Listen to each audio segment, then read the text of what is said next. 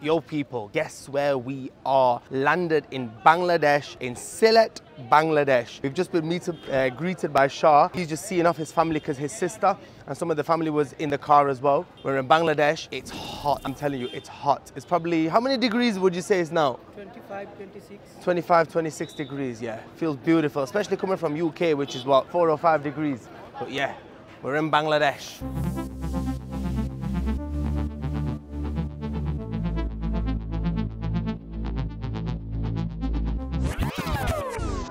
Yo people, what's going on? It's a bit mad right now. I am just in an Uber. We've had a crazy start to the journey. I was trying to book parking at Manchester Airport. No spaces available. I've parked up on a random street in Manchester.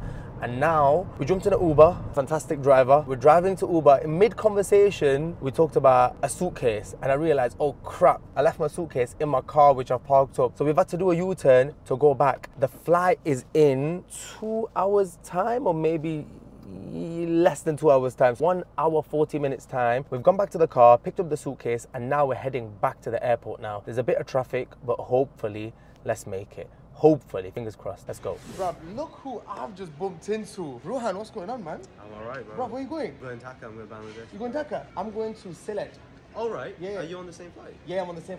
8 o'clock. Yeah. So you go to Shylat first, then go to Dhaka, don't you? Yeah. Wow, man, what a surprise. Rohan used to work at Munchies. Still does, right? I still do, yeah. Still do, yeah? I What a surprise. Come, I didn't expect it, man. How long are you going for? A couple of weeks and I'm going back. My bro, man. Is it, what gate is it? I'm going to check my pass now. I'll catch you in a bit, though. Yeah, I'll see you on the plane. Safe.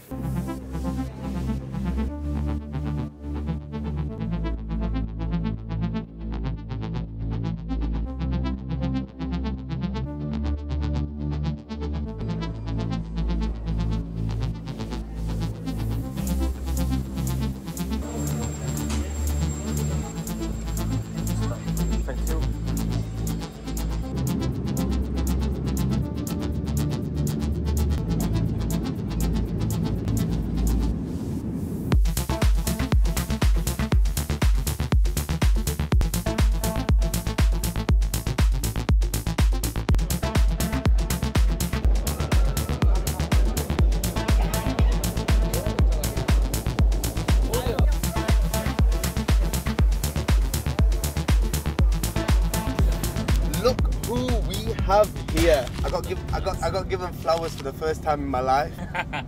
Just a symbol of our bromance. Shah, what the hell have you been, bro? You know, people ask about you. Really? Yeah, and now there's an image of a traitor. I'm on it. There's an image of a traitor in Sheffield of you now. Why? Because where's Shah? I've been so good, and I gave a proper long 6 months goodbye as well. Shah, what are we doing in Bangladesh? A lot of things. Man. First, okay. You should get some rest and everything, and then we will plan for everything. So, you know, tea, is it like a big thing in Bangladesh? Yeah, of course. It's embedded in our culture as well. It is one of the highest exporting goods for Bangladesh as well. Is it? All of them are tea leaves? Yeah. What, like all of this? Yeah. Is this not private the big land? ones, these ones, yeah. Okay. Because I think what's important to know is Shah, your father started Bonani Tea, isn't it? Yep. Shah's father started Bonani Tea, the #1 tea company in Bangladesh. So we're gonna do some taste tests whilst we're here, and it's very high in demand because when I was in the UK, I asked for the tea, and it took Shah around 16 months to give me a little package.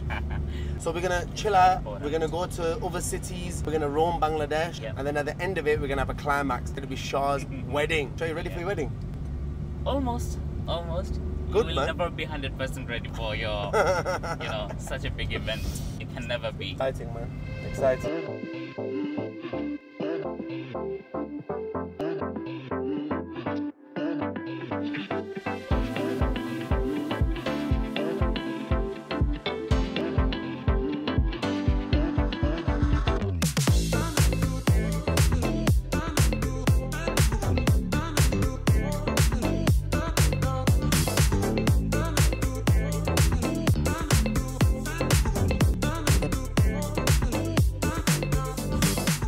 So, Shah's gone to Dhaka to pick up some of his family members. We are just on the way to see Anna, because she's in the country as well. Shah's brother, Jamil bhai, say hello, man.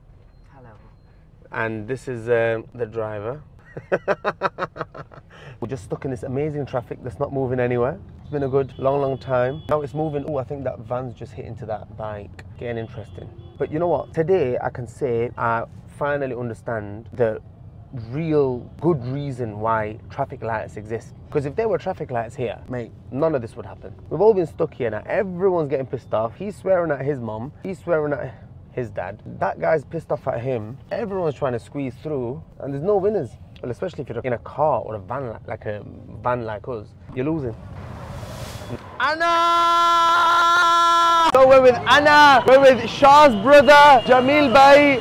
I got some more flowers. Oh, assalamu alaikum, how are you? Are you alright? Yeah. You're Anamika's brother? Yeah. Oh, nice to meet you, nice to meet you. We've got Anamika's brother as well. Amazing, exciting. And look at the traffic. Look at the traffic. Next morning in Shylat, Bangladesh, I had such an amazing sleep. I was feeling a bit jet lagged, but that's all gone now. Thanks to Shah and Shah's family's amazing hospitality. What I'm gonna do now is I'm gonna give you a little tour of Shah's place and where he lives, his house. The weather here is around 24, 25 degrees. During the day. In the evening it drops off a little, but it's perfect, especially considering we've just moved away from the UK, which was like 0 degrees. That's the main road, and you come in into Shah residences. So these are the gates. Now, once you enter here, this is where Shah lives, right? There's a building here, and these buildings are apartments that have been rented out and bringing in some rental. Another building block here as well. And you've got all this as well. Balasone, assalamu alaikum. How are you? You all right? At some point, Shah's going to show us his tea factory, and the office is inside there. And this is a new building that's being constructed. And this, I've been told, is going to go up to 10 stories. And this is where the cars are parked. So yeah, Shah and his family live like in this building, this blue one here. And I found it really amazing, and I was really happy for him as well, because what they've done is they live in there, but they've got all this other property around them. Now they could have had like one massive mansion just here, but instead they're bringing in rental income from all these flats and apartments that they've rented out within their own yard, which is fantastic really, and it's smart. It's very smart. Now we're gonna go to the other side, and I'm gonna show you where I've been staying. So remember, we're in the garden of his house, right? That's where we've just come from, and now we're gonna enter this part. They have a massive pond here. I think they do absolutely nothing with this, to be honest. Hello, Auntie. How are you? This is Shah's mother. Auntie, how are you? You okay?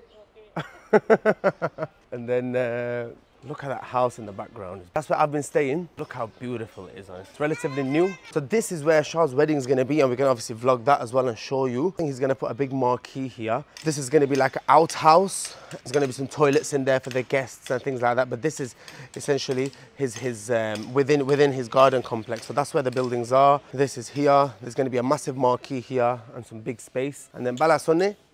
And then you've got, this is the outhouse. Let me take you inside. So this place is going to be rented out to, after the wedding's done, because there's going to be a lot of guests that will be coming through. Once the wedding's over, it'll be rented out and bringing in some more rental, which is fantastic. Now this is the room I've been staying in. Beautiful. Not done my bed this morning, but it'll be all right. Opens up to this side, and you can open up your windows as well. And then let me show you the other side.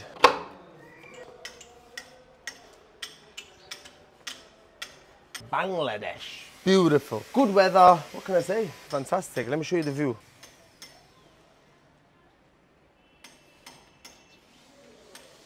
So yeah, Shah's expecting 2,000 plus guests. So yeah guys, listen, thanks for watching. We're gonna head out now. We'll be vlogging for the next episode. Make sure you like, share and subscribe, and a lot more of Bangladesh is coming through. So catch you on the next one. Bye bye.